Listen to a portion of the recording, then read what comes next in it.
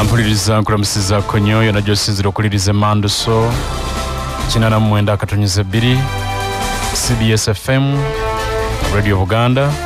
Radio Sabasajja Kabaka y'abavubuka b'omulembe omutebi eddakiika ziri 10 zokka zimaze okuta ku ssaawa emu ey'akamugezi k'olunaku olwaleero nnaku z'omwezi lumu omwezi tulimu gwa kusatu omwaka gwa 2024 nga bulijjo okuva ku balaza okutuuka olwokutaano programu Kkiriza Oba Gaana mumanyi n'ensonga ez'enjawulo ezigenda amaaso mu ggwanga n'otambula n'okumanya nga tuleeta abantu abatuufu ne twogera ebigambo n'obitegeera bulungi. Nze Kalule Lameka akulamusaako tusinzira ku kizimbe Masengere okukuweereza okutuuka mu zindalo gwa rediyo yo. Bingi bikoze amawulire nga tutandikanga bulijjo wano mu ggwanga. Olusiisira lw'ebyobulamu lutegekeddwa Obwakabaka bwa Buganda lubadde lw'amaanyi nnyo wano mu bimuli bya Bulange. Abantu Basabasajja Kabaka bazze mu bungi nnyo ssaawa zigenza okwera 11 ng'abantu batuusira bangi bakoleddwako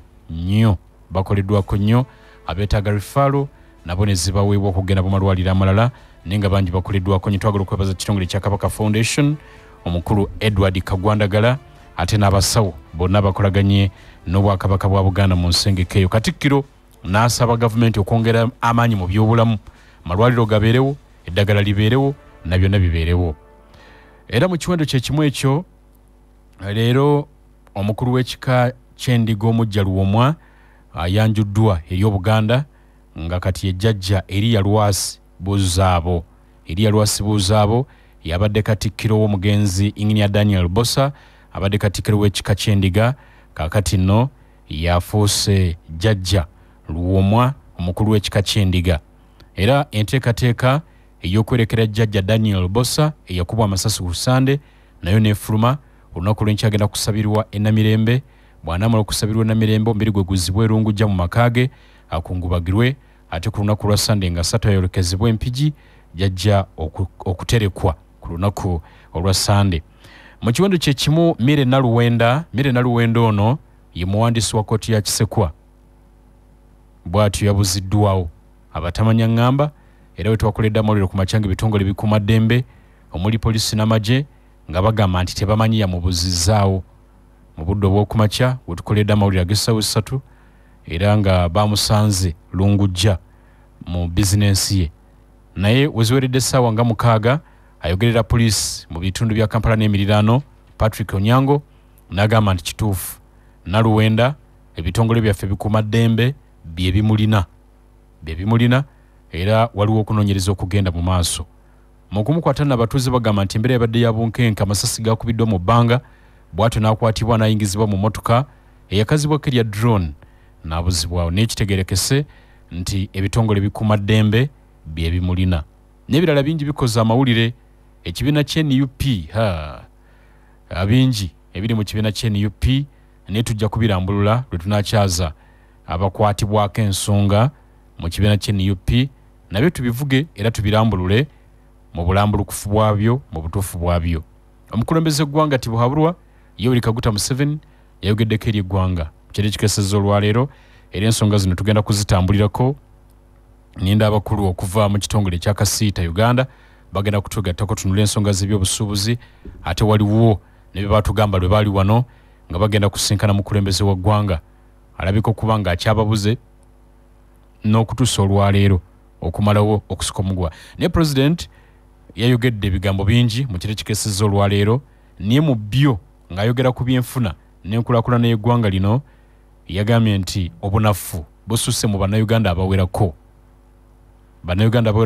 beetaaga kukola batandika emirimu egy'omuzinzi nti bangi obulimu batandika bwe butyo buliyala batandika emirimu egy'omuzinzi egigenda okubayamba okukulaakulana n'okufuna ensimbi eziwera. Era omukulembeze n'agamba nti bangi babanja enguudo eza kolas mu bitundu ebyenjawulo naye nga si bakozi tebalina na bye bagenda kuziyisaako enguudo eza kolas ze babanja. Era bw'atyo n'agamba nti bangi balera ngalo nga n'okukola ate obulimu obutonotono tebakifaako. Era n'agamba nti mwabalera engalo mugenda kusigala mu bwavu ate mutandika okukuba emimiro n'okukulumira abalala abaliko kye bakoze okukulaakulana. N'ebigambo ebirala byabaddewo era tugenda kubikubaganyako ebirowoozo wadde nga mugamba nti bannayuganda bakozi bagezaako okukola naye embeera mwe bakolera emisolo n'ebiringa ebyo bibalemesa okubaako ne kye bakola era ne kye baganyulwa n'ebirala bingi bikoze amawulire wano mu ggwanga n'ebweru waalyo naye ng'ebweru w'eggwanga nga bwe nina bannaffe bano abakasiita tutambuze ensonga infact nga tunagenda bweru wa ggwanga ensonga zabeera abeera mu kibuga Kampala abakulembeze bongedde okukakasa nti nedda teziyinza kumala gaggwebwa bwe zityo kuliko omukulu omu yabadde awandiisa ekiwandiiko nti bayimirizibwe naye ate abakulembeze abalala mu lukiiko olw'ekibuga KCCA baminisita n'abalala bakwatibwako ne baga nti ensonga za Kampala zirina kukkaanyizibwako bakulembeze bonna so si mukulembeze omu ow'ekibuga nga bwe yawadde afulumiza ekiwandiiko kale nno abeekalakasiza olunaku lw'eggulo balina essuubi nti n'olunaku n'ennaku endala bajja kusigala nga bakola emirimu gyabwe gikyaliwo mbadde ngenda kubeera wano ne meeya mugambe naye afunye ebimukutte naye tubadde tugenda kwongera okulambulula ensonga ezo ne minisita Kyofa Togabika bwe babiri naye bonna ebyagala banyinda okweggala ne bibakwatira eyo ensonga z'ebweru w'eggwanga nnyingi zibaddeyo naye ekimu ku bisinza okwetikka ebyebweru w'eggwanga olwaleero Alexei Navalny ono nno y'omu ku balimanga empindi ku mabega omukulembeze eggwanga erya Russia Vladimir Putin omusajja ono yakwatibwa era mu biseera bye nga tannaba kufa kubanga tetuli sure yafa yekka yafa atya naye nga tannaba kufa Navalny y'omu ku baavumiriranga President Vladimir Putin olw'okutandika olutalo ku ggwanga erya Ukraine era ebigambo bye byali bikaawo omusajja ono yakwatibwa n'ateekebwa emabega w'emitayimbwa era yayogeranga ebigambo bye mu bulambulokufu ng'ali emabega w'emitayimbwa tujjukira bwe yalangirirwa nti asizza ogw'enkomerero mu mwezi oguwedde ogwokubiri era ebigambo bingi byatambula enfaaye nga bangi bagitankana kubanga bitono nnyo ebyogerwa ku ngeri gye yafaamu mukyala we alumiriza ng'agamba nti omwami ono yattibwa buttibwa ku biragiro by'omukulembeze w'eggwanga erya Russia Vladimir Putin kubanga yamulabanga mu kamwa era nga tasiba zikweya ebigambo byabyogeranga bwe biri omusajja ono ng'attiddwa enteekateeka ez'okumwolekera nazo zibadde za ngeri kubanga akulira oddovuganya gavumenti mu ggwanga erya Russia yategeezako emabega kaawo bwe baanoonya ekifo we basobola okuziika omusajja ono Alexei naye nga ebifo buli we batuuka kasa bagamba ntwagala kuziika ono nga bagamba mweyongereyo okutuusa lwe bafunye ekifo ku nkengezi z'ekibuga Moscow eky'eggwanga erya Russia omusajja ono aziikiddwa olunaku olwaleero naye mu kumuziika era embeera tebadde ya bulijjo abantu bakuŋŋaanye mu bungi abaludde oluvuganya gavumenti n'abalala era mu kukuŋŋaana kuno ab'ebyokwerinda babadde bangi nnyo ababadde beebulunguludde ebitundu ew'okuziikwa omusajja ono babadde bangi nga bambadde obukookolo bakutte emmundu nga tosobola na kutegeera ani akuyimiridde ku lusegere naye abawagizi ba Alexei tebawadde mu ssuubi era mu butatya tekibaganye kutandika kuyimba nga bayimbira n'okulekaanira waggulu nga bagamba nti Russia without Putin Russia will be free nti Russia bw'eneba nga teriimu Putin ejja kubeera yaddembe buli omu ajja kugyeyagaliramu bye babadde baleekaana nga bali mu kuziika omusajja ono Alexei embeera tebadde nnyangu n'omulundi n'ogumu naye nga bwe bityo bwe bibadde mu kwolekera omusajja ono ow'amaanyi mukyala we awadde obubaka mu kuziika n'agamba nti emyaka 26 gyamaze n'omwami we gibadde myaka mirungi myaka gya ssanyu abadde omwami ow'ensa kale nno bingi bigenze maaso mu ggwanga erya Russia mu kuziika omusajja oyo enfaaye eyaleka ebibuuzo bingi mu birowoozo ne ku mitima egy'abannansi mu ggwanga erya Russia ate n'okwetoloola ensi yonna katono nnyo kampa omulemu ngenda kukomawo n'abakulu bano okuva mu kibiina ekyakasiita.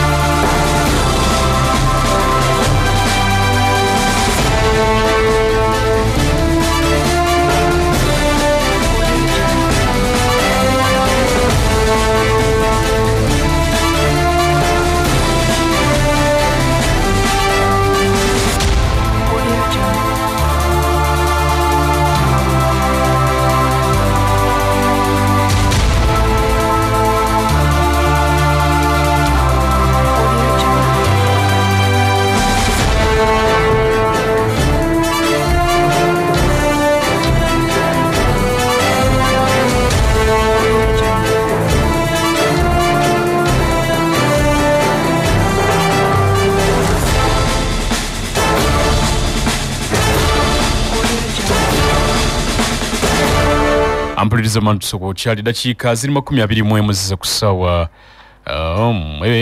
yakangezi ku lunaku olwaleero. Abagenyi n'abavudde mu Kasita nga banakutegeezezza abasuubuzi naddala bali mu ngoye ate era nga bakulembeze mu kibiina kya Kasita. Mukulu CEO wange nti bazimba abakulembeze okuva ku mitendera egy'enjawulo kubanga obukulembeze butambulira mu mitendera bano bagenda ate bano baddawo. Nina Eddie Dollar musuubuzi okuva mu kibiina kya Ataya abatambulira wamu ne Kasita. Eddie Dollar tulamuseeko. Mbalamusizaako mwenna abawuliriza. Nze Eddie Dollar omusuubuzi okuva mu kibiina kya Ataya nga nkulemberwa Kasita. Abasuubuzi mwenna mbalamusiza bali ku mukutu guno n'abatusuubulako mwenna. Okay. Eso. Litambula bulungi? Mpola mpola. Mpola mpola. Eso. Wansi eyo mpola mpola. Wansi mpola mpola naye akaliro kangi. Kaliro kangi. Akaliro kangi gavumenti ekatutaddeko. Tetukkiriza kwekyusa. Kakira misolo? Kakira misolo tugamba president atugamba ayagala tugaggawale naye ng'olulimi olwangu ayagala twavuwale. Kankomyewo tubirambulule. Eso. Owokubiri nina Mutabazi erinnya eryokubiri lyeyogerere. Mutabazi Jeremiah. Nga nange ndi memba mu kibiina kya Ataya ekikulemberwa ekibiina ekitugattira awamu ekya Kasita Uganda. Otunda biki ggwe? Ntunda ngoye sebo. Ngoye? Yes sebo. Eddie Dollar otunda biki? Ntunda ngoye. Nawe oli mu ngoye? Yes sebo. Okay. Akaliro kaaka naawe Mutabazi? Akaliro k'amaanyi nnyo. Oba gwe oli mu SC? Nedda si kituufu ekyo. Akaliro k'amaanyi nnyo. Yes sebo. Okay. Kiki ekiri wansi eyo? Wansi eyo tufunye okusoomoozebwa. Okusoomoozebwa okwo ffe nga tulowooza kwandibanga oba oli awo nakugenderere okwagala okusaanyaawo munnansi oba oli awo abadde egunjirizaawo emirimu era nga basobodde okwebeezaawo. Yesebo. Naye ate mu kwogera kw'omukulembeze gwange ayogedde olunaku lw'eggulu ebigambo bye babiwulidde yagamba nti obunafu bususse mu bantu bangi tebaagala kukola bwe bamala ne bakuba emimiro ne bakukkulumira abo balinako we batuuse. Yabadde mu kyamu? Yabadde mutuufu nnyo. Bangi banafu? Abantu basemugayaavu. Okay. Yesebo ate ng'oba oli awo singa obwasemugayaavu obwo buba bulwanyisiddwa ekyamazima wayinza okubaawo enkulaakulana ebukala mu bantu abasemunywa. Eddie Dollar. So. Bangi banafu. In fact yagamba nti mubanja enguudo tubakolere chorus tuzibakolere muyiseeko ki? Tuyiseeko ebyamaguzi byaffe. Biriwa? Already yabiziiza okubeerawo. Yabiziiza atya kubanga gye buvuddeko emabega obusuubuzi badde bw'amaanyi nnyo wano mu Uganda era abasuubuzi babadde bangi naye gavumenti tefuddeeyo kulondoola obusuubuzi buno ababaddewo ab'amaanyi balagawa kubanga konteyina zajjanga nnyingi ebyamaguzi kati byagamba byatalaba ye mwennyini yatema empenda ebijjawo naye ng'abasuubuzi mwe bali abaagala okukola bangi naye mwennyini yatafaayo ne ttiimu ye okumanya abantu bange buzibu ki bwe bayina kuba tikimukakatako okumanya obusuubuzi we buli tebuliiwo bweba tebuliiwo ki ekibulemeseza okukola ki okubeerawo. Kwatiramu awo komawo tulambulula ekyo. 2 FM oli ku Manduso. Ampuliriza Manduso kuli dakiika 27. Eddie Dollar nabadde naawe nga tugenda wali mu kuwummulamu mukama wange nti omukulembeze agambye nti bangi bangala obunani tebaagala kukola bwe balaba ate abatumuse ne bakuba emimiro era bangi babanja enguudo za kolasi naye abamu tebasobola na kulima tewalina byakuziyisaako. Otugambye nti ebyokuziyisangako byaliwo nakati era weebiri era bisobola okuba nga weebiri naye atakola ki yayinza okuba yatabiraba kubanga omusuubuzi kati olwaleero luli omusuubuzi bayinza okuba baali emiliyoni katugambe ng'emu emabega mubiri katugambe 2.5 2.8 bwebityo kati olwaleero tuli miliyoni eziwera 4 n'okusoba. Kitegeezeka nti omusuubuzi oyo singa oba omuplaningidde bulungi ebyamaguzi bisobola okuba nga weebiri. Amakolero ng'omuplaningidde bulungi yes okubya omusolo kuba omusolo bw'oguleega kitegeezeka nti babadde aguza ab'amaanyi bamuvaako ne bagenda ngenda kuwa ekyokulabirako. Ffe wano twali tulina Omukongo tulina Omunalwanda tulina omu TZ tulina Omulundi tulina bano ab'engulu bano bona baagulanga wano nga Uganda tulina likodi mu kudesigninga nga ffe tukwata ekisooka naye kati olwaleero we twogerera bannaffe basobola China. Okay. Ate nga baali bajja wano betuukira kati mwami Museveni ayina president ayina ekigambo kyatera okukozesa ng'agamba nti ffe tukwata ssente ye ne tugitwala e China. Okay. Kati ye kwe kutuleetera amakolero kyokka amakolero ge yaleeta bo bayoola buyoozi ate ne bazizaayo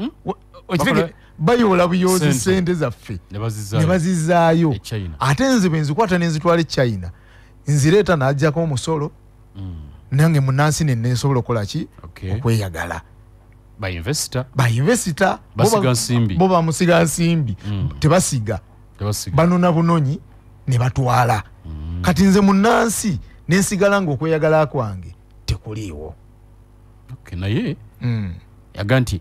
buy Uganda build Uganda ebyo ebikolerwa wano tuzimbe ngera bwe yakuba buy Uganda build Uganda taliiwo. Bye bye yakabira Uganda nti bye bye Uganda genda weraba ne bye build ateriwo kwata build nze omuchina byakola bikolera wano era government nduga nti ewa banna Uganda emirimu nyingi mu mafactory gaabo. Yes. Kakati tubate tufunamu banna Uganda oloza bali bameka abakola mba China simanyi kati nze oloza ndiko bameka mwami Mutabazi aliko bameka bakozesa benkozesa ne Mutabazi alinako bameka kati nze abange tabatunuulidde abamwe Mutabazi tabatunuulidde n'abalala bannaffe batatunuulidde okitegedde kati nze bwe mbanyi nnaku dduuka abakozi bana oloza abakozi bennina ababaliko emabega bali bameka abalya kwaba abana bato abatunuulidde Amuchina bakozesa batono kuffe betukozesa. Okay. Batono nnyo era ye bw'aba besingira kuba China era nga bwe yagamba nti bye bye Uganda aka building akajjeko building tekaliko kali bye bye Uganda era Uganda yagiyikubira bye bye ekyamazima ekituufu Uganda bagisudde yo yajuguzo mu China yajuguzo mu China ngenda kuwa kyakulabirako omu China yakola value nze jempa ey'omusolo owa revenue ye n'atuukiriza butuukiriza omu China yagereko omusolo competitor wange ate kondeina bwagireeta tesasula musolo ey'omu China ate nze nsasula omusolo konteina nga agireta kugijjawa engoye bazikolera wano bazikolera wano waliwo pamba baleeta matiriyo ngero omwana wa Hambu aje baleeta matiriyo n'atunga era ne n'atungira wano batungira butungizi wano bagatta bugasi nze n'amakulu g'ekkolero ndowooza nze okuba sigalabawo. Okay. Mu njogere yange babyalaani basamba busami ngabo mu kiyembe kati wo mu kiyembe bwo mujja kw'omukisa n'ogw'omu China kitegeezeka nti taata addidde omwana akyadde waka n'addira ebyobugagga byonna ebyobusika byonna n'abimuwa mwabasigadde musigala temweyagala oba temuteekayo biidi nga mmwe kubanga factory naye etandika bwetyo ekyamazima amatuufu amafactory wano gaaliwo tuyina mukadde waffe bamuyita mwami Sebalamu tumwogerako enfunda nnyingi nsubira buli ayogera amwogerako. Lwaki bamwogerako? Nti yali alina abakozi abasukka mu 100 omuchina batayina naye bamukotogera kuba yali munnansi ne bamukotogera emaali ye ne bagimulemesa n'abeera nga twakyasola factory giddukanya n'agijjawo n'agenda mbirala. Tuyina bakadde baffe nono yali akola emisumaali wana w'amabaati Sembule ne bamujjawo yali munna Uganda kati president nze bamujjawo yalemererwa bamulemesa kuba emisolo gye bakuteekako mingi ate yo mu China tebamuteekako misolo ate nze munnansi banteekako emisolo okitegeera kati ye president nze njagala nnyo mbuuza ekibuuzo nti president ayagala kundowoozesa nti olwaleero ayagala Uganda oba ayagala banna Uganda okusinga bali be yajjawo abaliwo bamuzeyi Sebalamu yabajjawo tebalemererwa waliyo nga bajjawo naliwo ngabajjawo buli kimu nkimanyi naganti yabajjawo buli kimu nkimanyi kubanga kontaina yazikwata okumala ebbanga ddene ku musolo muzeyi Sebalamu n'alaba nga takola ki nga tamalaako kontaina yaziweesa omusolo mungi n'alaba nga takola ki nga tamalaako n'agamba bye bye nze kangene nkola ebiki kangene nkola ebirala ne Sembule naye kyekimu ekizimbe ky'endowooza olaba wasigala za linnya tisembule Sebalamu yali atadde factory nga tukyali batutwala mbula nayo ewasembule nga ebisumaali nze nno kamwakoogera ewa Sebalamu nali nkoleddeyo mu factory kubanga buli kimu ekyo nkikola ki nkimanyi nali nkoleddeyo era nga atunga empale atunga amasaati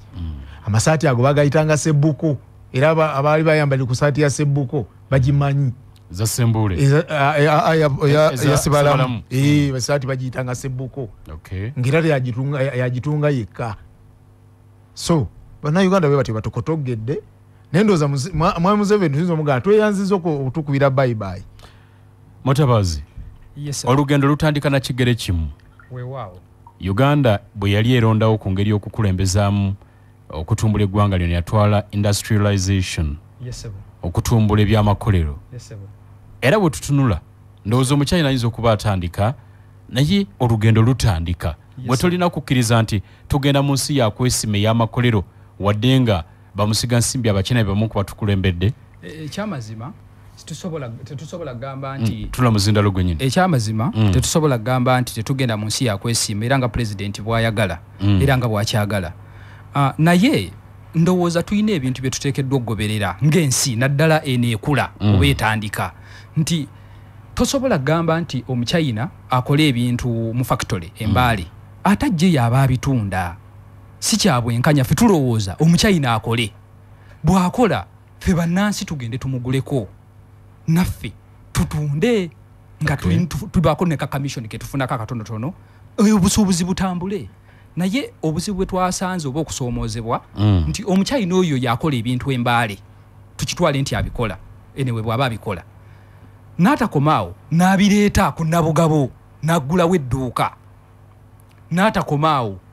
n'atunda n'owepiisa emu n'okutembeeya n'atembeeya n'avuga emmotoka n'ava wano n'agenda embalala twalabeeko ab'e Masaka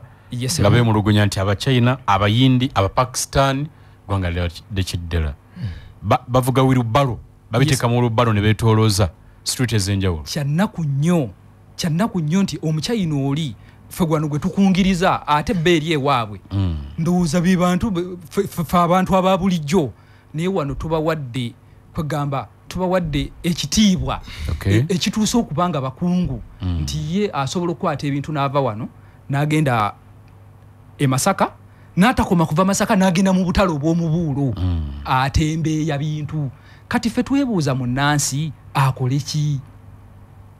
ekyamazima factory tuzaagala era tuzaaniriza naye tulowooza nti waliwo amateeka agafuga nti owa factory bw'akola ekintu ayina okufuna abantu abagenda omutundira ebintu ebyo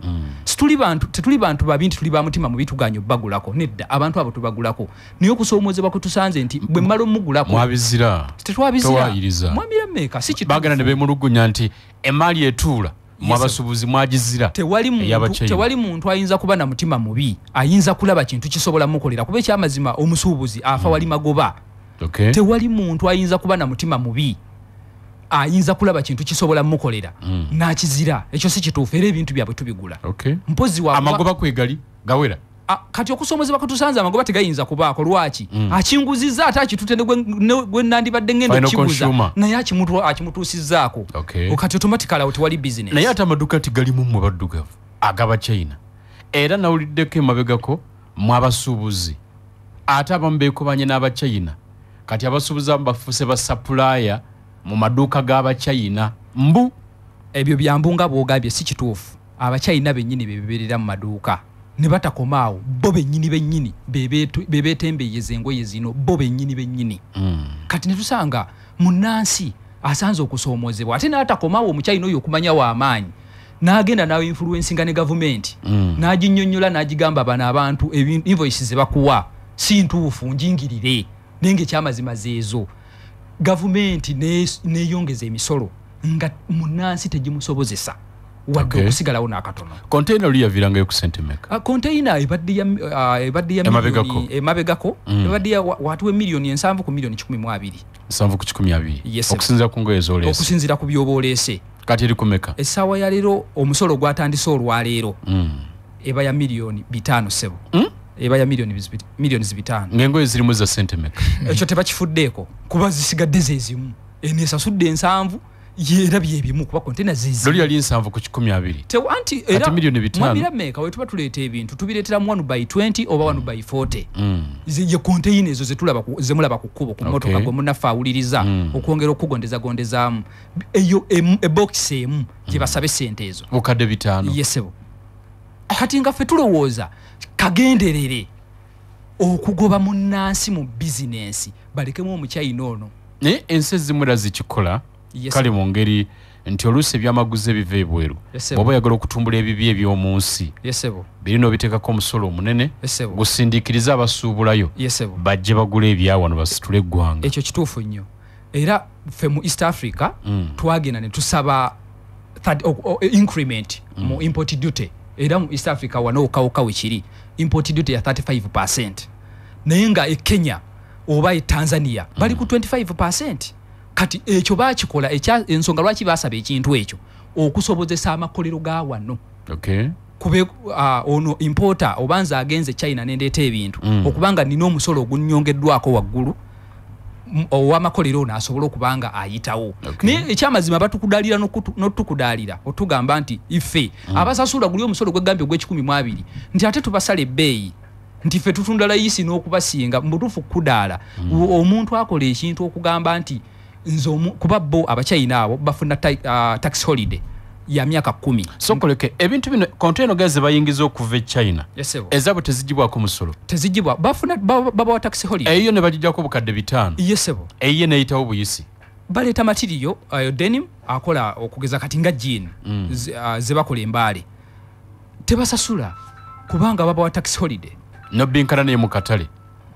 kuba kukudaala sinasude 5 mwamira beko okosikubinkana kuba kutukudaalira omuntu alese ekintu najja nagenda nakola najja mu katale nagamba nti atenze mu musale beeyi si kyabwenkanya kutukudaalira yesebo $80 mukadde wa obukadde 5 mu bufuna no sasula container no jijayo yesebo obukadde 5 no je container omanyi waliwo kibayita okugamba nti siina kyakola fa abasuubuzi batufuula diiru buli alina kayagala ayita musuubuzi nja kuwa kyakulabirako nti nze sente zensasula omusolo bwe ngamba okuzitunda nzijjeeyo ng'amagoba katugambe nti nno ebintu byange byendeese mbisuubudde $1,000,000 bensuubula $1,000,000 nempa omusolo gwa $1,000,000 awo gavumenti manyi n'obujja omusolo gwa $6,000,000 ziba 7 7 yes kakati bwenjiwa $7,000,000 nze $80 bemala osasula $7,000,000 n'okunoonya $10,000,000 amagoba sigalinaako kyokka nyina okusasula rent nyina abakozi ewange balya naye gavumenti njikwatidde $7,000,000 kyokka sitiiru neesigala ng'egamba mbunjibba nkedde ku makya nze mmanyi akasente kange gyenkajje fayini mba nyina okuwa omusolo nate kinnuma okuŋŋamba nze anoonyeza kapito wange nengenda nensuubula noŋŋamba nti nkubba kati mumalako mutya tetwasoma n'abaasoma bazze mbusuubuzi Uganda temuli mirimu ate abantu bakozi pulezidenti bino byagamba nti abantu tebaagala kukola abantu bakozi jo nalabye ku mawulire ng'omukazi avuga booda n'agamba yamala okusoma ne bamutikkira anoonyeza emirimu okumala emyaka 10 emirimu gibuze Issa Sikito agambye nti bajeti y'eggwanga eri mu trillions 55.52 trillions ezisukka 30 zijjibwa mu bannansi abatokola bavaamu ssente ezo tokiraba nti buba bulimba bannansi bakola bannansi bakozi era eggwanga Uganda mulimu abantu bakozi ekyamazima kiri nti baagala okukola naye gavumenti yeetabafaako omusolo zijjukira emabegako banaffe commissioner general wa URA mwali mwakkanya emaali mugijjeyo ku musolo omukadde ne gwe bayita omukadde nagwo gwatusobedde kuba nti yali etudde kontena nga zijjudde awo abasuubuzi bakaba design ziyitako ez'engoye n'ebirala nakati kontena gye ziri zikyatudde n'ogwo gwayita omukadde nagwo okutuuka awo sigamba nti no baguyita mukadde kyekyokka awo omusolo bazze batwongeza mukadde wange ono nga bwagambye nti yawanga milioni 7 ku nkaaga naye ate gye tuvudde mabega kontena asasulako milioni 25 okay nejja ku milioni 3 nga mufuna magoba ku magoba omusuubuzi ye balowooza nti afuna naye Mwamirabe Kakyewera kiri kimu nti $80 bw'amala okugwa ng'addira ekikalu kye kiyagula ng'akitunda akomewo mbusuubuzi kubanga gwe mulimu gwatunuulidde gwategeera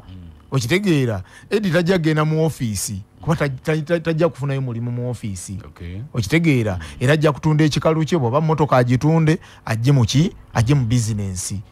kitegeezeka nti ye omusuubuzi buli budde anoonya kugamba nti ngenda kubeerawo nze omusolo gwe nsasula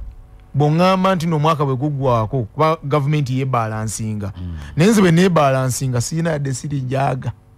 gemba nnina sente zonna mba naziwa gavumenti era neesigala nazo lenti gwempa ne bwe ŋŋamba nti neebalansinge era mba sirinaawo kitegeezeka nti nze munnansi nkola naye nga seekolerera nkolerera gavumenti katukomewo 89.2 FM oli ku Manduso ampulirize Manduso ku lidakiika tubuza no 12 tuyingire essaawa 2 bwe zikone 2 abakulu bano mbasibule $80 luli nali wano ne yali Isa naga nti Abachina balina design 3 zibatambula nazo naga nti ne bagenda kwogera nabo bongereko design ezenjawulo Bannayuganda baleme kwambala uniform mwatuuka waawo mwayogera nabo okwogera n'Abachina twagezaako okubalaga nti design ze muyina ziri 3 ne bw'ojja mu market buli muntu alina variety variety kuba eChina gye tusuubula tetusuubula mu mafactory tusuubula mu maduuka temutuka mu factory factory tesobola kukolera variety okitegeera kuba bw'ogenda mu factory ojja genda omugambe nti nkolere eno saa te bwe ngenda mu katale ngenda nondeyo kano nondeyo kali kati Mwamirabe kasobole okubutambala uniform y'omunoono okitegeera era olaba zanjawulo tono mwami ayambadde kyanjawulo nange nyambadde kyanjawulo n'ayambadde kyanjawulo kati kitegeezeka nti bwe ngenda ku mbeera y'omu China gy'aliko mala bw'akola factory wano era ajja kola design 7 kale katugambe olwo ayongeddeko okuva ku 3 agenze ayongeddeko emmeka 4 ziri 7 kitegeezeka era ogwo 7 tegumala Munnayuganda olaba nze bwe ntikkula leero bampa wiiki egyo emu ebyo biba bikaddiye design zigenze era nze wenjogerera wano mu dduuka ewange n'akafulumya ebintu bya milioni 10 n'okusoba nga bikoze ki nga binkutte biseeko n'embitunda milioni 3 design zigenze obikuzaani olwo ati waliwo abatunda abagula enkoloosi beba abaana bolaba bayimba engoye banakyalo bemutetema okitegedde kati kitegeezeka nti nze Edi nfiiriddwa naye gavumenti nagikwata kashi wange nenjigiwa ofuna bulungi kati bwe bamala ne bandeetera aba income tax ne bandeetera aba license izo influence bagala mutu gattako kati ebyo byonna tamanyi nti mu dduuka byennyina mulimu ebyakoze eki ebyankutte ekyamazima ekituufu omusolo tusasula mungi era gavumenti mogedde nabo nayo okumala ekiseera naye nza okuba nga yeefuula nampulira zibi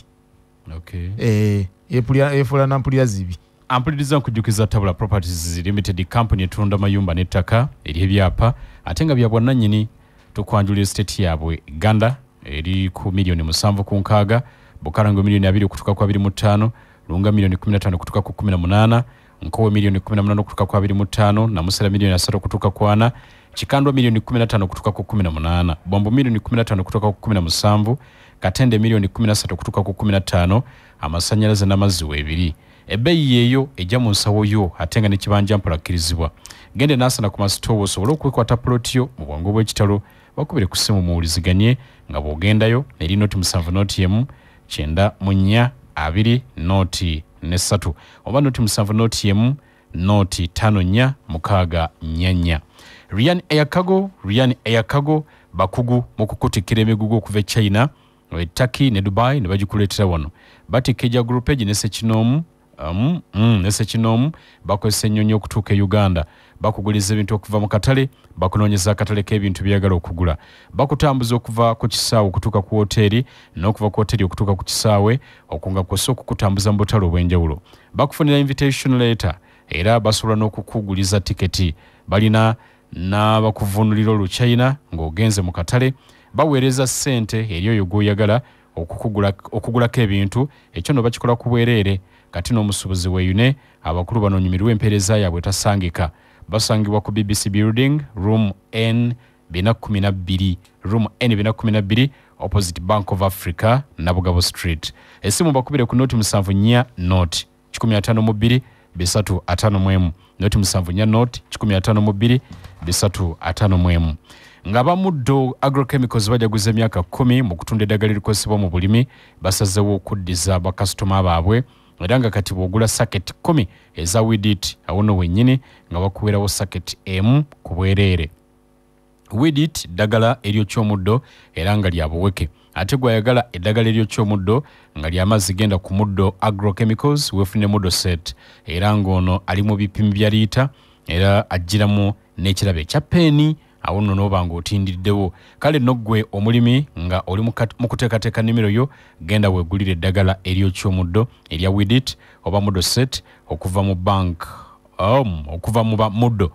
agrochemicals mu Container Village wansi wa Equity Bank awo webali edduuka namba 13 edduuka namba 13 n'amaduuka agatunda ebyobulimi okutula eggwanga balirina omusuubuzi kuba ku noti 7 noti 2 5 75 82 oba noti 772 5 75 82 nganzire wa Mutabazi Edidola mukadde wange emabegako tulabye omukulembeze eggwanga nga ajja asisinkana abachina ku nsonga ez'enjawulo ne bamubuulira bye bayitamu twali wano ne Isa n'omukulu omulala bayi Mukasa ali mu ataya nani mwami Mukasa ne baga nti tugenda kusinkana president tumugambe ebizibu byaffe nga basuubuzi ba Uganda mwamulabye ddi twabadde bakumulaba kosaggulo ne kitasoboka lwaki netumuddamu ne batuwa appointment olw'eggulo ne kitasoboka olwo bakama bannaffe abeeru abazungu munnange baabalaba n'abachina appointment yani wagenti sobose anti omulinda n'owenyula wekka twalinze ne tulinda okwakakana tukoze eki nga muli ntebe muli ludawa one state house ya Nakasero nti tuyina ekizibu nti President Museveni ye mulungi nnyo mukuwuliriza abachina naye okuwuliriza munnansi gwajjamu akalulu kizibu era tamuwa budde era takutalimba ensi nti bannansi abawa obudde abawa bagwira era balabamu omugaso gamba abasuubuzi mmwe bwatanawo ninga sinkanya abantu bangi abasuubuzi kale sinkana abewa kiseka kati abasuubuzi tatuwa budde abamu saabamu fenna abasuubuzi tatuwa budde tatuwa budde asinkanya abowino emirimu babigakaawo n'abalala manyi nze mmanyi tatuwa budde kubanga obudde bwe tusaba ffe tabutuwa buwa baki bagwira bagwira ye waayagalidde ne bwagamba nti ssaawa ya leero nyina njagala kuba kasimu tekimwetaagisa kuyita waagundi direct ekooli eribaawo so ffe bannansi tugamba oba abasuubuzi tugamba nti nga omukulembeze kuba buli kimu yakyeteekako bwe buzibu bwe tuyina buli kimu kuba bw'ogenda ewa kamishona ajja kugamba kamala okugendako ewa mukama wange bw'ogenda ewa minisita ajja kugamba ngendeko wa mukama wange kati kitegeezeka buli kimu yakyetuumako kyovola nti obusuubuzi bwaffe bwafudde simanyi maaso ayina ameka tetunnamulaba Mutabazi president asisinkana abachina n'abalala muli nkyabo kisoboka okubanga mutabasinkana oba mwayita ku peesa kyamu eri tabatuusa wa mukulu nedda engeri ffe tusuubira nga bannayuganda nti ffenna tulina okugabana ku keeke ya Uganda situfuddeeyo kuba omukulembeze asobola okuba nga ekyamazima obuvunaanyizibwa bungi oba emirimu gimumalawo ekyo kisoboka ng'omuntu yenna omukozi naye ffe tulowooza nti bannayuganda tebalabiriddwa kimala oba tebawereddwa mukisa gumala kubanga nabo basobola okweyagalira mu nsi yaabwe. Lwaki mwamira mmeka nti URA ebweba erowooza nti bino bye tukola oba bifuna nnyo. Ffe tetulina mutima mubi naye egenda esuubuleyo konteyina tesasula na musolo etunde URA kyogamba kubanga era nsubira bakikola kubanga oba olina okugenda mu katale n'ogezesa bano bye bayitamu. Mwamira mmeka bwe bakigezaako Abachina baabawa n'ebintu bibi byabalema n'okwega babisirikira busirikizi bakuuma kyama bagezaako emyaka ng'esatu ena emabega ne bagenda mu butale gye tusuubula nga balowooza Abachina abo bantu naye Abachina si bantu nti Omuchina ye muntu gw'osaba saati ng'eriko amapeesa n'otuuka e Kampala ng'akuwadde terina mapeesa yembeera mwe tuwangalira naye ekyo ne bw'okinyonnyola gavumenti tekiwuliriza ye gamba kimu teeka wano ssente zange kale ne tukkiriza naye ezisoboka. We forward eriki tulajjanye nnyo abasuubuzi we forward eriki President mugamba omunoonya temumulaba mwali mwateekawo n'ensalessale ekyagenda mu maaso mwamira mmeka ekyagenda mu maaso tebiganye ekyagenda mu maaso munnango ow'emutetema tumutegeeza gwensuubira nti ojja kukiikirira essaawa yonna kalangaalo twala tugende wamanyayo oti ayo wakasebo gwensuubira nti onookiikirira oli waawa nze ndi mu Lusanja wano mu Lusanja kyemanyi woova ove mu kyesongero dde mu Lusanja awo yesebo nenzira nakatembe kamanji weewaawo kamanje yesebo oli wakala nekyengezaako mwamira mmeka okutegeeza nti munnanga ali eyo nga 8 kuba gavumenti twagiwa omwezi sitwagiwa naye twagisaba etuwulirize omwezi gugwako nga 8 era tulina okudda mu lukiiko olwawamu nga 8 tusalire wamu ekiddako tetugenda kugobwanga abagoba embwa zigende zityo nedda mwamira mmeka ffe tulowooza nti munnayuganda yenna asaana okugabana ku keeke y'eggwanga tetusaba nti tuwa buwi omusuubuzi mwamira mmeka nyongera okutegeeza nti ye muntu omutetenkanya tubeerawo ku turnover 2-5 akakasente kwofuna koyiriza weewaawo so ffe tulowooza mwamira mmeka nti gavumenti etuwulirize ereme kubeera kyesirikidde ku nsonga zino yesebo nga 8 mudde mukusinkana nga 8 mugera kusinkana nga munnayuganda yenna gyali tumukubiriza nga 8 yensaleesale muddamu kusinkana tuddamu kusisinkana ng'abasuubuzi tuteme empenda ey'okwekalakaasa tugenda kwekalakaasa tuteme ez'okulwanirira omulimu gwaffe okulwanirira omulimu gwaffe sagalagamu byokwekalakaasa era munnayuganda yenna tekiri mu Kampala wokka ali e Masaka bw'aba awulira ali eruddawo bw'aba awulira nga 8 lwe tutema empenda okulwanirira omulimu gwaffe. Wanje Ebo ebale kuweereza ensi etumbudde amannya n'eddoboozi nga mbeera namuŋoona mukulu ameka bakulu mbawulidde mukulu ameka asooka okutegeeza ndi waneeno wano ku St. Charles Lwanga tukuwuliriza mukama wange mukulu Stars Benedict kwali kati mukama wange jakutegeeza mukulu ameka tukirize tugaana abaami awo kyeboogera kituufu ekyamazima Pulezidenti Museveni abantu ba bulijjo tabafuddeeko naddala bannayuganda nzira ndi mabega wammwe ssebo era mugende maaso n'enteekateeka zamuwadde Lameka abatangaaliza mbu sizakwekalakasa okuyamba abantu bammwe naye njagala mukulu Lameka okutegeeza wano munnansi tafiiriddwako naye omugwira batuuka wano eno ne wabanga afunye buzibu bamuyambirawo ekitegeeza nti si beetegefu kutuyamba nga bannansi wabula okuyamba bali bakwate sente bazitwale waabwe naye Mukama Katonda atusaasire kyaziro bengenda muŋoona wanje webale tuweeza mukama wange kyadonda alige emanya naye ku nsonga y'obusuubuzi mu ggwanga n'ekitongole kyaffe kitoloza omusolo mukama wange ekitongole kitoloza omusolo sisita emirimu gy'abasuubuzi kubanga sooka olabe ogerekera otya omuntu omusolo n'otudde naye kubanga tomanyi na sente gyeyazijja owulira mukama wange oli sente azijje mu banka zakwewola bw'omutaddeko omusolo ate ogunaaleta ne banka okutwala ebintu bye kati waleero bateekawo enkola ya irisiiti ese emirimu gyonna mu kibuga Kampala buli we bagiteeka bagenda bakwata n'omuntu ekisebokisi tembu bamugamba tuwe irisiiti kuliko ab'amagye balina emmundu n'abatalina mmundu bakyuse bateeka emmotoka mu kkubo bapangisiza emmotoka egenda Masaka yamuganda miliyoni emu emmotoka okugenda okutwala ebintu byo ne bamukwatira mu kkubo ne bamupaakinga emitiyana ate n'abeeraawo okumala ennaku bbiri mukama wange okakanaga n'omoloka ayongeza bizinesi z'abantu bazisse batereze mu nsoloza y'omusolo kya Dondaali. Wanji Banalameka Emandu Sokoli nkulamusiza taata Eso ono mwoyo gwa ggwanga Seremba Jime ndi WNUP omukulembeze wange Ekyagulanyi Sentamu. Abawooza b'omusolo mu mbeera y'okuba nti bannayuganda wakati ebintu ebibagibwako okunyigirizibwa mu buli mbeera yonna obwenkanya tewakyali. Bwanalameka munnayuganda anyigiriziddwa paka kulasiti n'afiirwa ensimbi n'asiraana naggwamu.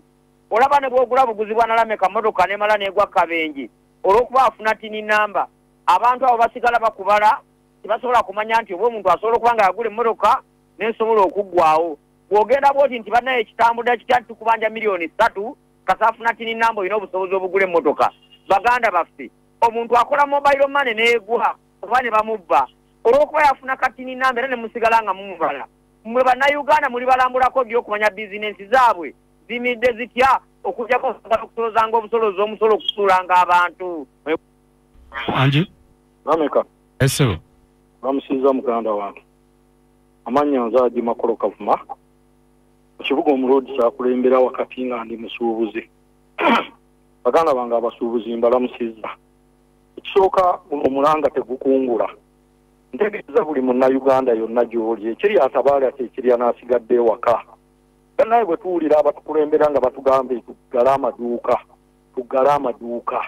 embeera eri mu busuubuzi Lameka omusuubuzi akoma okufuna essanyu ng'atisse ebintu e Dubai naye olubitikka ne bijja amaziga ne gatandika ne bamuggyako omusolo omunene wali ne bamujja ne bamulumba ku dduuka ne bamusindikira obuwala busaba income tax n'atunula butunuzi mu dduuka n'agamba ojja kumpa miliyoni 3 n'omubuuza ku literiya ki nga tagikunnyonnyola n'agamba nze ndagidde. Ekirala tuyina ekizibu tuyina abantu abawooza omusolo nga balinga abalina effubitiza okusuula abasuubuzi. Waliwo omwami bamuyita Okaka n'omwami Milton ne Kwali Gonza abasajja bakambwe ekisusse buli lwe bagerekera abantu bakola mu enforcement naye ogenda okubakako baagala gereka musolo. Bannaye obusuubuzi bufuuse ekizibu. Ekirala ekituluma mukulu Lameka waliwo akantu ke baaleeta ke bayita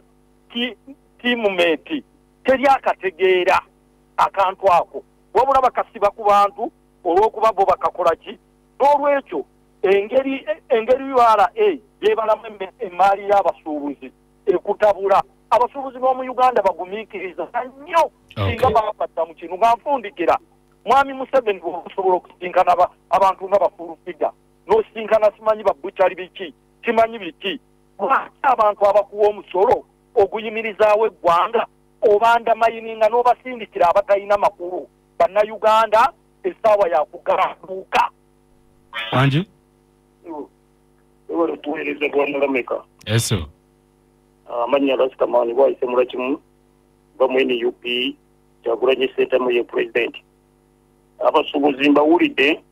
naye ekisookera ddala mu Uganda bwe tubanga n'omuchina naye tumwetaaga naffe tuseke tulowooze nga mmwe abasuubuzi abali awo mu studio bw'abanga president atambuze enkola egamba nti bahe Uganda build Uganda nga ne wano omuchina wadde omuvubuka emirimu atunga abeera ku kyalaani atunga jiini eyo lwaki ate osituka wano n'ogenda e China osugule ng'ate tuzimba ggwanga lyaffe abavubuka bali wano nabo tebalina mirimu. Ekyo nakyo mukitunuulire olina okutunuulira luwombo lwammwe lwokka nga mugamba nti ate tetwatusinkana. Abalala bangi baagala kusinkana president naye nga baagala kunyiga matooke baagala kuliira ku nsimbi na kulya mu basuubuzi lukwe. Bangi tubalabye ng'aleetaawo n'aleeta kidiimu kye muggale amaduuka naye ng'ekigendererwa ki naye kugenda wa Museveni kulya ssente. Tusooke tutunuulire munnayuganda naye afuna mu muchina ng'amuwadde ekyalaani okutunga jiini olw'ekimundi bwayise wa. Kale tweyanziza eddakiika no ziweddeyo njagala kusibula bakulu bano. Muganda wange Musisi Nnyombi nkubuuzizza ku Musisi Nnyombi ali Namutamba Nakyerira Bulera saidi eyo Musisi Nnyombi nkubuuzizzaako agambye nti batumbudde. Wano waliwo Lawrence Mukalazi agambye nti nze olwaleero ndabye omuchina eno mu Arua ng'atembeeya kapeti neneewuunya nnyo. Uganda eragawa ayise ku WhatsApp yaffe nabala messages nnyingi kweziri. Kantandike ne Mukalazi Jeremiah ekigambo ekisembayo tukubira gavumenti omulanga waliwo omwami agambye nti abavubuka factory zino zibawadde emirimu batunga naye ate ffe begenda okujjawo tugenda kuddawa ekirala nti omukyayina ono asasula atya ye ne bw'aba afunye amagoba gali gonna amagoba ago omukyayina agenda nago naye nze owaawano asigadde wano esente era zisigala wano zisigala zikola ne twebaza omwami Makolo Kavuma ayogedde ku ba officers abamu abagenze ne mu maaso n'atuuka nga ffe tubadde tulina engeri bwe tuba tusobola ebintu eri abakyayina nabo si be bategeera ennyo osobola omugamba nti okugeza nti eno kyenyambadde top nga naye akitegedde nti top naye bwe tujja wano eno bo mu nsolooza yaabwe bagamba nedda eyo tisaati naye ng'ekyamazima nze nagula top y'abakyala neneesanga nga gavumenti erina ebintu byateekawo nga esaba omusolo mu kiro okugeza ku bintu ebimu ebikolera wano nga tisaati naye ng'egusaba mu bukyamu olw'ensonga ebintu ebitungibwa engalo nga babitungisa ngalo handwoven twandiro etteeka liragira nti bye biteekeddwa okusolezebwa omusolo mu kiro naye bano ba mwami Okaka mwami Kyaligonza ne Milton Rawuka bagenze extra mileage nga bo banoonya nsobi njereere eziri mu bintu ebyo okwagala okusula mu Uganda kusibudde weewaawo ono batulabira abo mu Lusanja ngoze kaliseo Edidola mukadde wange sibula batuuliriza nga sibula batuuliriza twebaza abakubi b'amasimu mwenna mwebale kuba amasimu nakufaayo kwagala ggwanga lyammwe n'ennyongera okukatiza omwami agambye nti abakyayina bawa bannaffe emirimu yes naye ate naffe tulina bannaffe abatunga ebyalaani wano ng'era bawa bannaffe emirimu so teyerabira nti nno naawe bwateekawo ka factory ke era naye ate bajja mukola ki ajja kufuna abakozi abasasule so nenkubiriza abasuubuzi bannaffe bongere okwagala omulimu gwabwe ennaku z'omwezi nga 8 tebeerabira nti tugenda kuba nga tuteekateeka okwekalakaasa okwogera ku mulimu gwaffe okwogera ku mulimu gwaffe nti tugenda kwekalakaasa ddi era tuggalawo ddi amaduuka gavumenti tugiraga obutali mativu bwaffe ate ku luno tetugenda kuba nga tusaaga mu busaazi gavumenti tetusaaga nayo kati busaazi tuli mu kuteekayo kwa obulumi eri omulimu gwaffe nti ye maama ye taata tweyanziza nnyo naffe tweyanziza batulabira abo mu downtown naffe tweyanza mukadde wange bonna bali ku mpewo tebawalamusizza amina ampuliriza katuumulemu katono ngenda kudda ne mwami Daniel Sentumbwe ono akulira CBS Pewosa Sako eyeeterekera sindikanjake Kabaka Njagala Road tugenda kwogera byanfuna otereka otya ensimbi oganyira otamu bwegasi oyita otya mu kutereka n'okulaakulana n'ebiringa by'osiga otya ensimbi kankomewo ne mwami Sentumbwe ono 89.2 FM ampuliriza eddakiika ziri 15 zokka zimaze okuta ku ssaawa 2 ez'ekiro ky'olunaku olwaleero programu Kkiriza Oba Gaana ssaawa ya bwavu mu pulogulama gye tuyingiddemu buli lwakutaano bwe ruti tubeera tutunuulira nsonga za byanfuna essaawa eno eddukanyizibwa ekitongole kya CBS Pewosa tuba mu kutumbula bizinesi kuyiiya makubo gavaamu nsimbi n'ebiringa ebyo mbeebaza mwenna abali ku pulogulamu Kkiriza Oba Gaana waliwo omuzeeyi wange mpima John Bosco tata George mpima John Bosco webale kuwuliriza ngambye nti URA kyeyankola konteina yali alita konteina 15 omwaka kati n'okuleeta emu si kyamalako waati wage nti yalitanga 15 omwaka kati n'okuleeta emu takyamalako otunda ebibyo otase maali ekonkomalidde ku URA muzeeyi mpima John Bosco nkubuuzizaako nnyo mwami Sentumbwe Daniel lamusa kwatuuliriza mpuliriza mwami Sentumbwe ono yakulira CBS Pewosa nsindikanjake yeterekera Sako oba mbyogedde bubi weewaawo kituufunye ekyo lamusa kwatuuliriza abatuuliriza bonna mwenna mbalamusiza nnyo akawungezi k'olwaleero mbeebaza nnyo emirimu gye mukoze olwaleero ne bye musobodde okwekolera nga sekinnoomu n'abamaofiisi tubeebaza okubeera bannapewosa abalungi nabo benyebenya abategeka okujja mu pewosa n'abagirimu n'abagikozesa n'abagiganyuddwamu mwena tubeebaza nnyo okubeera ku mugendo pewosa yeeterekera waliwo abatagimanyi yani pewosa yeeterekera pewosa tugita CBS Pewosa nsindikanjake yeeterekera Sako eri wano ku Kabaka Njagala Road ku luguudo olwambuka e Bulange opposite n'ekibanda ky'emmotoka ekinene awo awo wali CBS Pewosa Nsindikanja ke yeterekera ekyo nno kitavu kitongole kya Vegas bannannyini kyo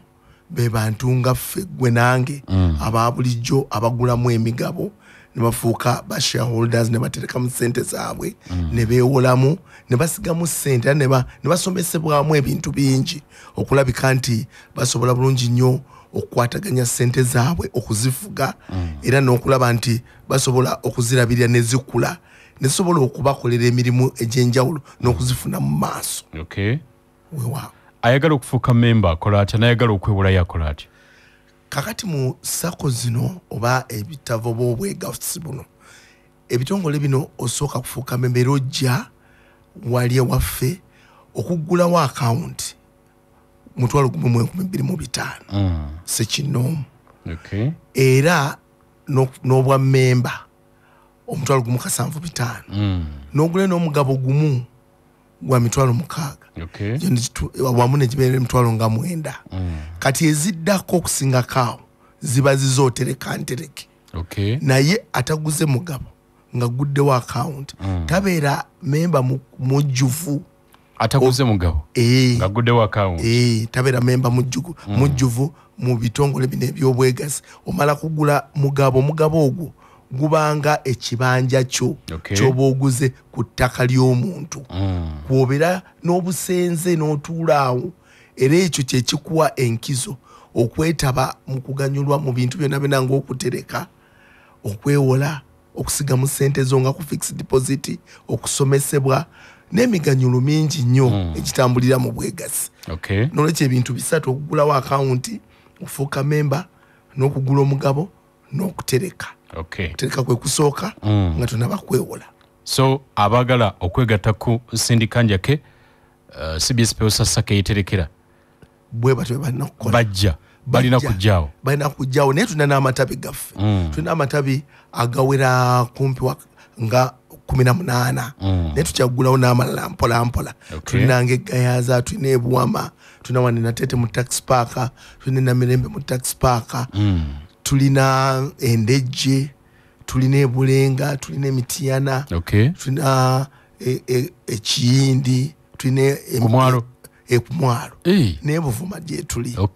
era tulina Emukono, tuli Enkoko Njeru. Ebyo byonna obuweereza bwonna gye buli osobola okutereka n'okwewola yonna nga bwe tukola wano ebyo byonna obuweereza obusangayo. N'ate era CBS Pewosa Nsindikanja ke ye nakazadde wa CBS Pewosa Sakozi nga Kyaddondo CBS Pewosa Sako, Busiro CBS Pewosa Sako, Buddu. Kati eggulo twabadde tutongoza Sese CBS Pewosa Sako ku lunaku eri Sese Kalangala gye twabadde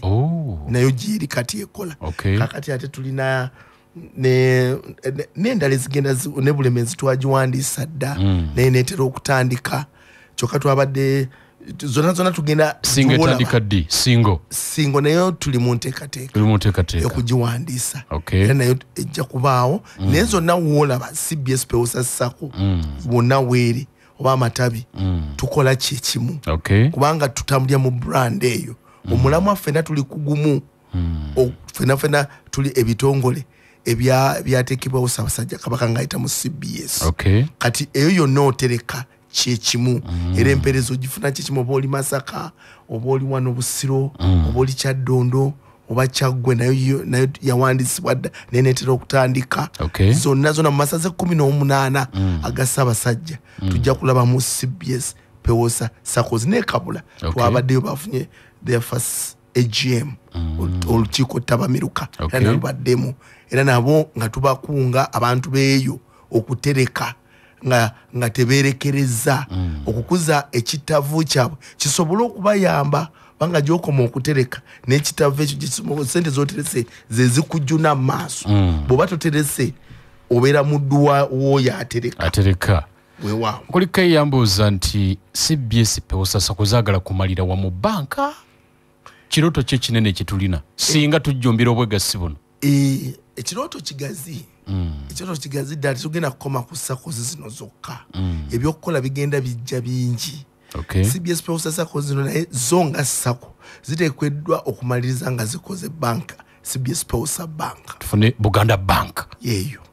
ey'obwegassi banka y'obwakabaka nga ya bwegassi kakati abantu bonna bayingire mu bakoleremu emirimu gyayo emirimu buli omu gyali ng'ana kyatereka era nakyafuna era nga n'amagoba bwe tugakola era naye aganyulwako gyali kubanga amagoba ago bwe tuba tugakoze era kubako omutemwa ogudde mu bamemba nga bwe tulaba Equity Bank eyava e Kenya ng'ayita mu bwegassi bwetyo era olunaku lumu kyetugoba era kigenda kubaawo naye bw'oba onookikola osooka eri wansi kunyweza emirandira banka kweneeyimirira era ne banka zonna ezikuze bwe zityo bwe zatandika n'olwekyo tetugenda kukoma ku sako zino zokka zijja kubeera nga weeziri naye nga ze zivujjirira banka ze zitereka mu banka omwo olwo muyingiremu n'ebitongole ebirala ebitereka mu banka ebadde bitatereka mu sako zaffe n'abantu sekinoomu amakampuni amanene gonna nga ne gavumenti esobola okutereka mu ssente zaayo tutunulire ekirooto ekinene abantu ba Kabaka ekyo ekirooto kigazi era kijja kubeera kubanga bwe zigenda zikula kiba kitegeeza nti ate waliwo empeereza endala gye zitasobola kukola ekolebwa ebitongole ate gaggadde nga banka naye zo zijja kusigalayo eri nga zikola ziweereza abantu ate nazo zifuuka ememba mu banka eno nazo zibeere nga zigazi nga nazo ziterekayo sobola okwewolayo sobola okuweereza ssente e Bulaaya kwegamba nga zikolerayo n'emirimu mingi kwegamba empeereza ebeegaziye kwegamba buli omu waale tuba tusobola okumuweereza kuliko eyaŋŋamba nti nze siri memba wa Pewosa naye njagala kwewola ssente mu Pewosa oyo naye tumwaniriza naye ekikulu mu kyo nti ebitavu bino nga sako bwe zibeera osooka kufuuka memba banka kwegamba banka n'ebitongole bino ebirala microfinance institutions ezo zikola bulalako naate ffe bino ebitongole by'abantu aba bulijjo memba yeyeewola jangu ogulewo akawunti weewole ogule n'omugabo omugabo batoguguze batonaba kufuuka memba mujjuvu n'olwekyo tosobola kwetaba mu kwewola ne mu kuganyulwa mu bintu ebirala kubanga olugendo bwe lutambuddeko kitundu kakati amagoba muwolera kugenkana ki amagoba empola yaffe tulina products ez'enjawulo naye okutwalira wamu okwewola okwa bulijjo tusasuza ennusu 3 ku buli 100 oba 3%. Ebo otwala akakadde ka ssente omwezi otuwayo emitwalo 3 bw'otwala akakadde ka omwezi emitwalo 3 tukikola kubanga buli mwezi kati bw'okatwala emyezi 10 egyo emitwalo 3 weewaawo tukikola nti amagoba ago galina okubeera nga masaamusaamu kubanga abetuwola ate be bannannyini kitongole n'olwekyo tuteekwa okubeerako enkizo engeri gye tubawolamu n'okubakwata obulungi bo bakole bizinesi n'ekitongole kyabwe nga kyekibawa enkizo okutwala ssente ezibeera nga ziriko interest ensaamusaamu buli mwezi bitundu 3 ku buli 100 akakadde oddizaamu emitwalo 3 kakadde kamu mu emitwalo 3 boziddiza omwezi kati okuwola okusinga obungi bwekutyo bwe kuli ampuliriza oli ku Manduso mwami Ssentumbwe Daniel akulira CBS Pewosa yeterekera wano ku luguudo Kabaka Njagala opposite ekibanda ky'emmotoka ekinene genda waawo ogulewo akawunti weewole kuliko eŋŋamba kizibu okukulaakulana ng'okozesa ssente zo ne bw'okwata ez'abalala n'ozeeyambisa osobola okusinziira n'osimbula n'okulaakulana n'otandika okuzannyira ate mu zizo ne kankomewo tulambulula ensonga tugenda kwogera ku nkwata ya nsimbi financial literacy we tugenda okwogeraawo 89.2 FM ku Manduso ampulirize Manduso kuli oli mu programu Kkiriza Oba Gaana kadde kabwavu mu programa ninjagala kukugamba nti mu kiseera kino tukyali mu biseera bya kutereeza bisale by'abaana ku masomero teekateeka ebiseera by'omwana ebiseera by'omwana we by'omu maaso ng'oli wamu ne platinum credit kino kisoboka ng'ofuna school fees loan okuva mu platinum credit weetaagala ogubuku y'emmotoka yo kyokka oba obukakafu nti ofuna omusaala oba business awo nga platinum credit bakuwa school fees z'omwana ng'olemu okutawuka genda mu ssimu yonyiga star 249# ogoberera endagiriro okumanya ebisingawo kyalira amatabi gaabwe ga platinum credit okwetolola eggwanga essimu k'okuba nayo weeri eri note 235 note 235 platinum credit there when you need us. Kujjukiza nti buli muntu asaanidde okubeerako n'amaka ge yagaza. Gazani Estates ekutegekedde estates ennungi mu bipimo ebirungi by'efuti 5 ku 10 era mu bifo eby'enjawulo nga n'ebisale bisoboka. Bakutegeera enfuna gwe kasitoma waabwe era bakuwa engeri entuufu eneekwanguyiza mu nsasula. Va mu bupangisa ofuuke landlord leero oyine Gazani Estates Limited wali kwa Kamwesi Plaza ku Gayaza Road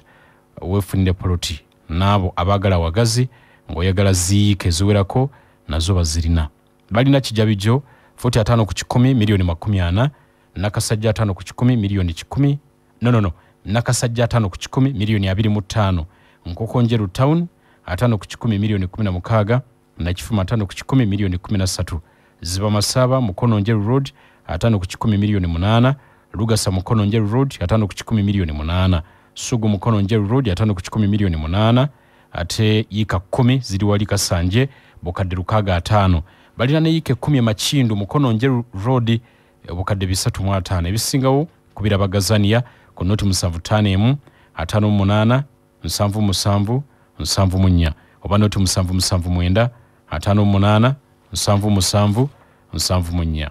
Insurance Training College etegeeza abaana mwena abali mu luwumula olwa senior y'omukaga nti baleetedde essomo oba kosi gye bayita Certificate of Proficiency in Insurance. Kosi eno ya ku mutimbagano era nga kitegeeza nti omuyizi asobola okusomera wonna waali okumala ebbanga lya myezi 6 gyokka. Tukugamba nti olusoma lwatandise ng'ennaku z'omwezi 26 omwezi ogwokubiri. Bw'omaliriza kosi eno Insurance Training College ejja kukuwa certificate oba ebbaluwa ekakasa nti ofuuse omukugu oba professional mu insurance era bakuwe ne license otandika okukola nga insurance agent oba kitunzi wa insure mu company ya insurance yonna nawe weefunire ku nsimbi eno ng'oli ku university osoma tengene bw'oyingiza ensimbi. Okuwandiisa genda ku email eri admissions@itc.sc.ug admissions@itc.sc.ug esimu kokuba eri noti 4 emu 7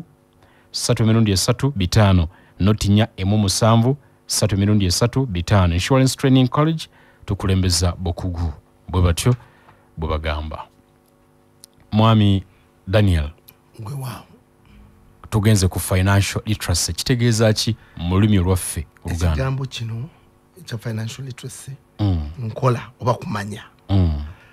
Ekigambo kino kikwatagana nnyo n'okumanya obumanyirivu, okutegeera, okubanguka, okusalawo n'okufuga ebintu by'ebya ssente. Okay. Obeera ne ssente kyangu nnyo okubeera ne ssente mu nsawo zo naye nga tetolina bino n'ekyo n'omaliriza nga ssente byozikolamu ate tebikugasa gwe ng'omuntu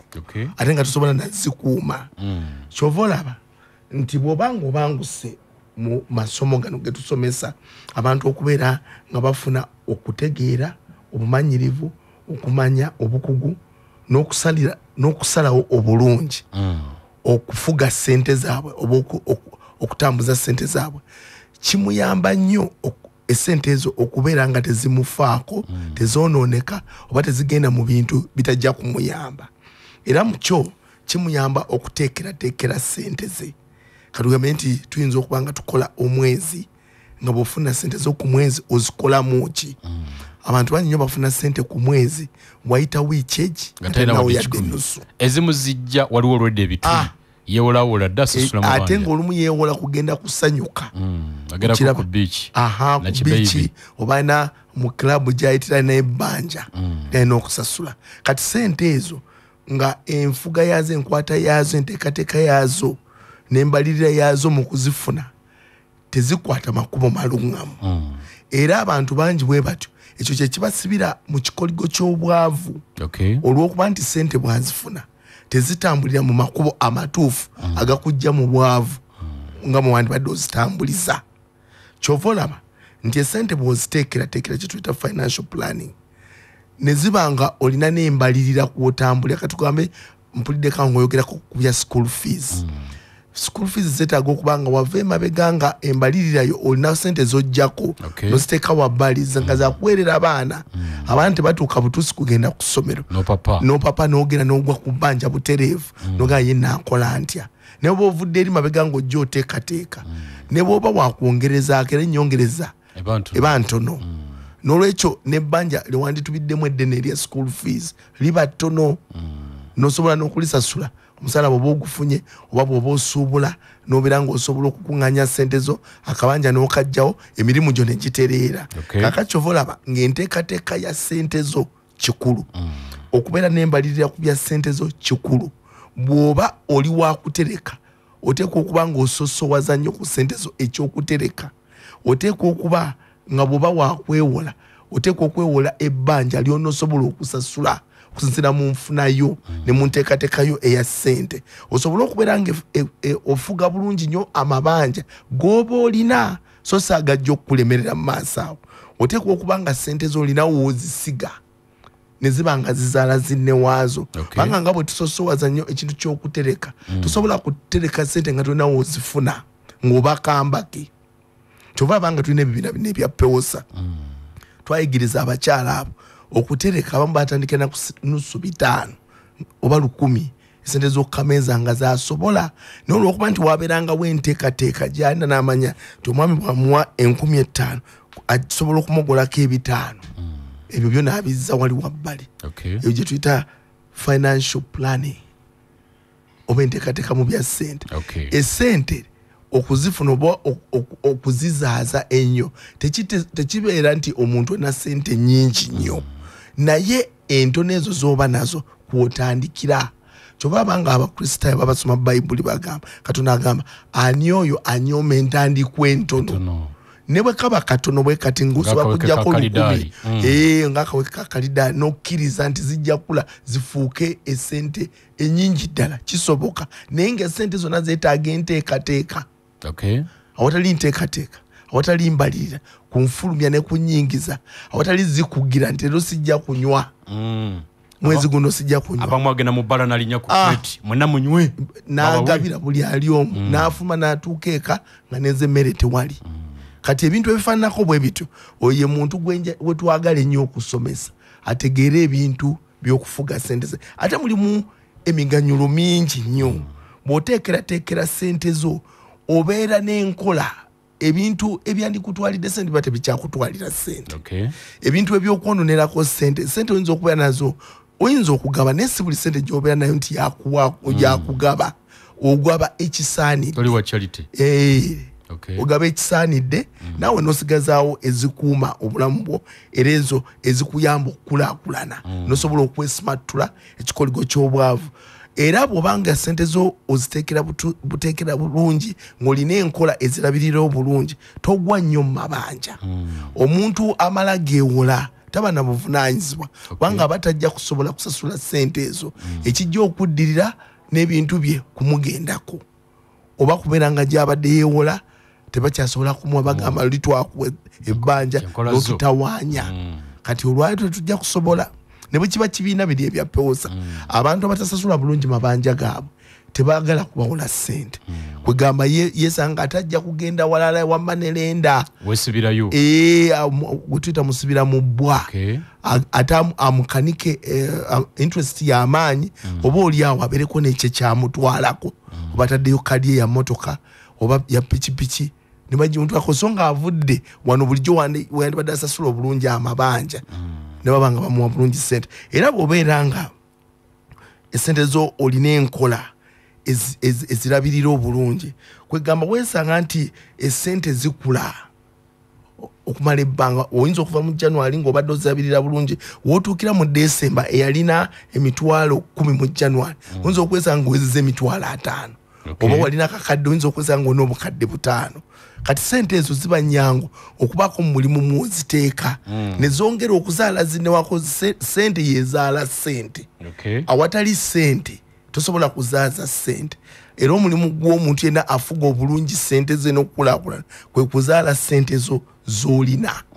ng'ozifuga ng'ozikugira okugwa mu mikono gy'abo abajja zikunyagako ng'oziteeka mu bintu ebifuna so si ebitafuna ate nga totambula na bano batugende no tugende eri tugende tusanjuke tugende tukola iki tulina mugendo tugende mugendo bauza twagala vibe ebyo toba tugendera mu ebyo ba mwegendereza so omuntu yena yandibadde n'obwegendereza mu sente ze kubanga sente yekola sente sente yekufunira sente ozitereka ozisiga gye zigenda okukolera okubanga zeeyongera nga bwolaba talanta era ozikuuma sente bazikugira so si buli wogiteeka nti erina okubeera nga waliwo agikwata n'agisomola obibira ereme kulukuta obibira amazzi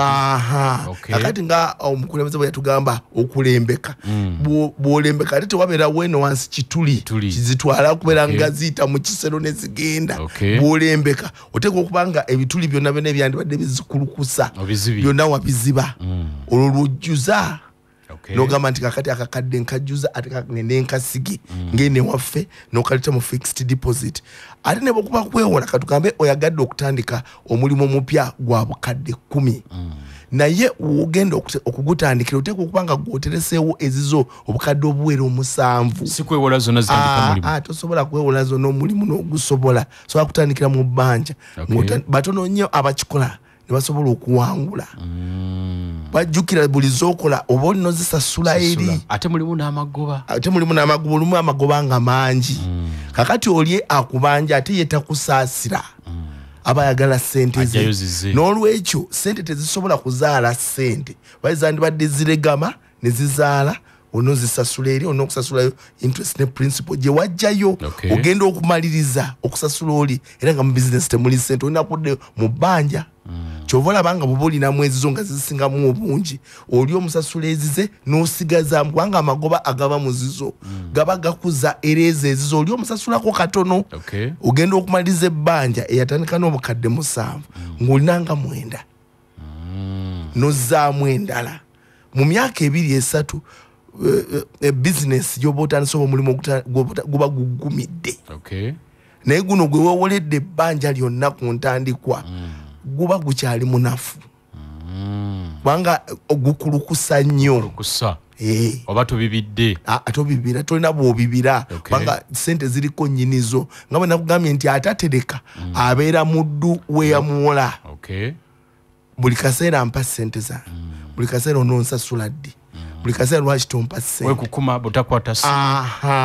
kati n'omulimu tosobola kugulowoleza kiki nakugambye ekya financial planning omulimu osobola kugulowoleza n'engeri gye gunaakulamu n'ekirooto kyo kituukiriza ng'obwongo buteredde tebulina abutaatanganya tebulina abuyingiramu tewali akubira simu ate kuleetera stress n'ekutuuyanya kuliko bano kanewole wa sentumbwe nsasulira meka newole wa kalimu nsasule sentumbwe ng'amabanja alyewolero n'akiriyalingako kulino naye wola wali ng'alina loni nga mukago mulundi gumu kati oyo aba yayavuwala dda aba akyali kukubuzaabuza bubuzaabuza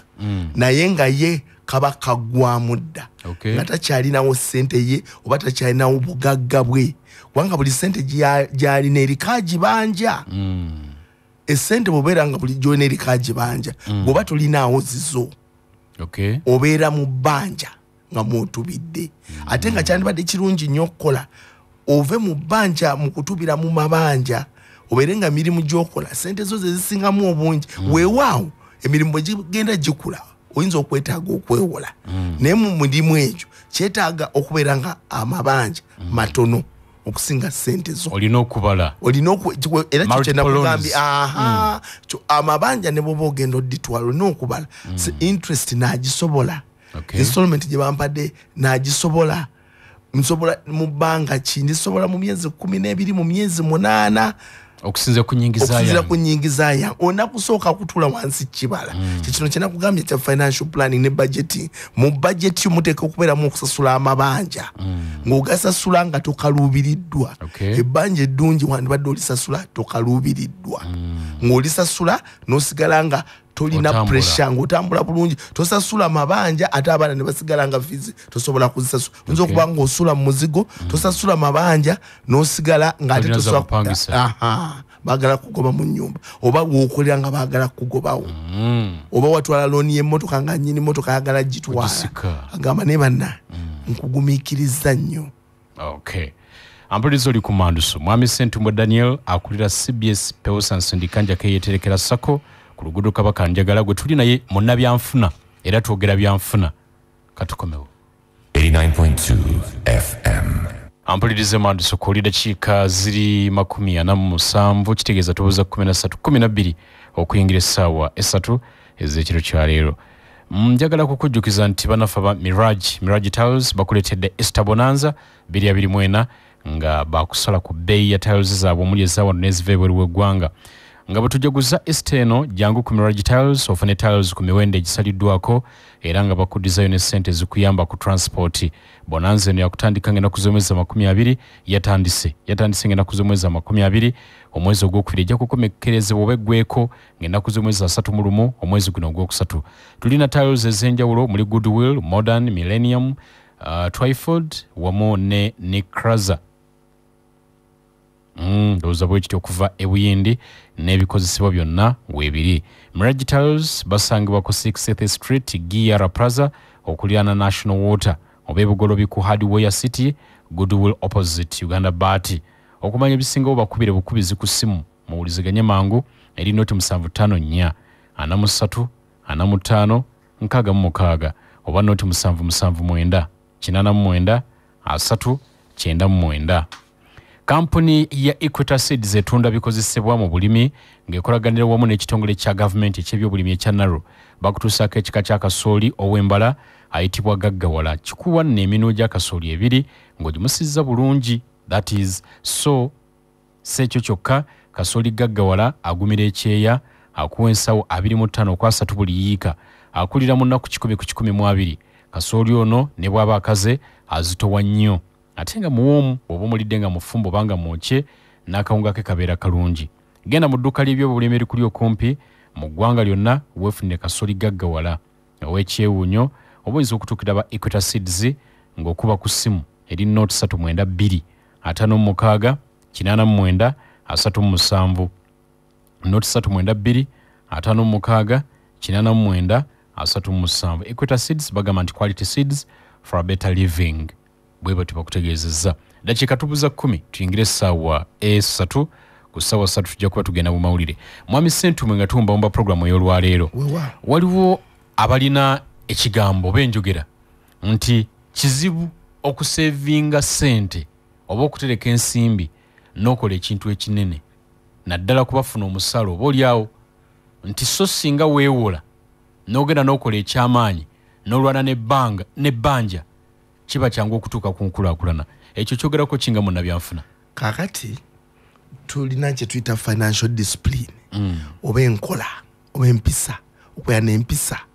mu bintu bya ssente ng'enkola yeeyo empisa yo togivaako ne bwabeerawo ebizibu ebifaanana bitya. Kakati omu ayinza okugamba saagala nnyo kwewola kubeera mu mabanja kansooka enkozesa zino ssente zenfuna era emirundi mingi kyekyandibadde ekyamagezi. Oyinza okumanya nti omwezi nfuna akakadde kamu mu kakadde kano n'ebyetaago byange kanziyeko oba emitwalo 4 nsigaze akakadde kano naye ku kakadde ku enkaaga zino zenfunye kanziyengako emitwalo 2 buli mwezi mitwalo 2 oba ki nsooke ntereko omwaka guno gwokka guveewo nga sikwata ku ssente ezo ne bwe mba nfunye ekizibu ekifaanana kitya okujjako nga kikutuusa ku kufa bufi naye bwe bwaba nga tewanabeerawo bizibu bifaanana bwe tebikutuusa Katonda nga kusaasidde eyo yandibadde enkola ennungi era abantu abasinga kwe batandika kubanga jjukira abamu batandika n'okukola nga bano abaana abato abakatandika okukola nga nabaana kumanya nabyakwewola kyokka ateekeddwa okumanya nti ku ssente ezo kazibeere ntono zitya ng'olina okufunako ez'okutereka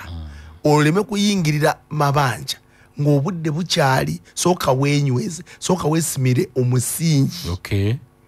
sooka ozimbe ebyenfuna byo nga tonaba kuyingirira biri byotajja kusobola kubanga bibaamu enkwagulo nyingi n'okusika omugero omuganda agamba kyowola otudde okibanja kati bw'oba gwe olaba nti tujja kisobolera ddala ekyo n'ogamba nti kangwe ku bbanja njagala kugula akapuloti kange ka bukadde 5 oba 10 bampe ekyapa kyange naye buli sente gye nankwata kuteekwa okubaako emitwalo 5 buli mwezi oba bakusasulira mu banka ebbanja kandirye mu banka bazisalirengako eyo zensangako ezo zezange oyo naye eyo yenkola ye ekizibu kyakimanyi naye aba yeetaaga okusomesebwa bino byetusomesa kati okutegeera kiki omuntu enkola ennuŋŋamu yandibadde atandikirako okukola emirimu gye naye byombi mukyo oteekeddwa okubeera nga olina ekiruubirirwa eky'omuggundu ekiwandiike wansi ky'oluubirira era kyoyagala okutuukiriza ye financial goal ne target awatali kiruubirirwa tewabaawo kyogoberera era obanga tolina kigendererwa omuntu yena talina kigendererwa tasobola kutereka ssente era tasobola kwerumya bwoto ng'ono alina omusaala gwe n'agamba nti buli mwezi njanga kujjako emitwalo 10 ekyo kidde wali ziringa entono naye kamukamu gwe muganda era ekyo kwe tutambula ekyo balaba nga mwetereka tugamba nti eyeeterekera butera okukya kubanga eyo gye bukeerera obeera olinawo kyotandikirako bw'oba tolina kyotandika tolina kyosobola kukola embeera yonna ejja oba osobola okujjanganga kuba ne mu bulamu oyinza okulwala ne weesanga nga oba bodaboda ekutomedde oba waliwo ekizibu ekikuguddeko oba olwaziza mukaddewo kati ate zino sente ze watereka ze zisobola okukujja mu ddubi eryo so si kunoonya sentumbu ogende weewole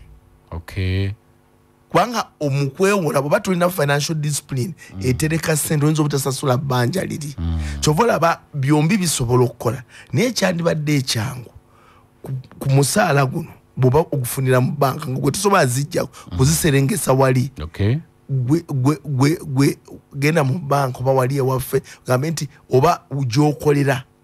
omanyi yonna gye tukolera waliyo saving arrangements eziri mu bitongole byonna ebisinga kati bagambe nti nze munzijengako emitwalo 3 ogatereke waliwo provident funds ezo retirement funds ezo na waliwo saving schemes nyingi kati ziri mu bitongole ebisinga abantu bazirina kubanga eyo bakusalirako eyo gwe ne bakuwa zino ezisigaddewo n'osigaza ezo naye nga okutereka mu buli ngeri yonna gy'oba okikoze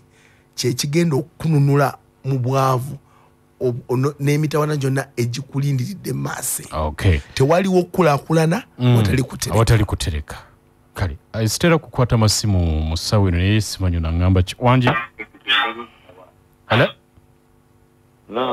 esebo mbadde manyi nti nkubye ku CBS esebo kwoli ndi ku CBS kale mwami Sentumbwe abantu abagala okujja mu CBS pewosa eyeeterekera okwegatta ku kitongole ekyo basobola okwewola basobola okutereka nga bajjidde ddala ku ttabi ekkulu lyotwala ggwe bakuba ku ssimu ki aba bayinza okwagala kuliko abajja okujja butereevu kuliko ayinza okwagala okubaako byategeera nga tannaba kutuuka essimu tulina ez'enjawulo naye kati omanyi oli bw'aba alina kyagala okumunyonnyola nga bwenyinyonnyola kati okutegeera obulungi so okuba ku ssimu eyange eyo ebeera open n'essimu eri open infact gye tuba tubawa gwokulira ekitongole ate kati twogedde naawe eri 0772 0772 5 6 togiddemu 0772 5 5 15 5 era nane ya Airtel ya 0772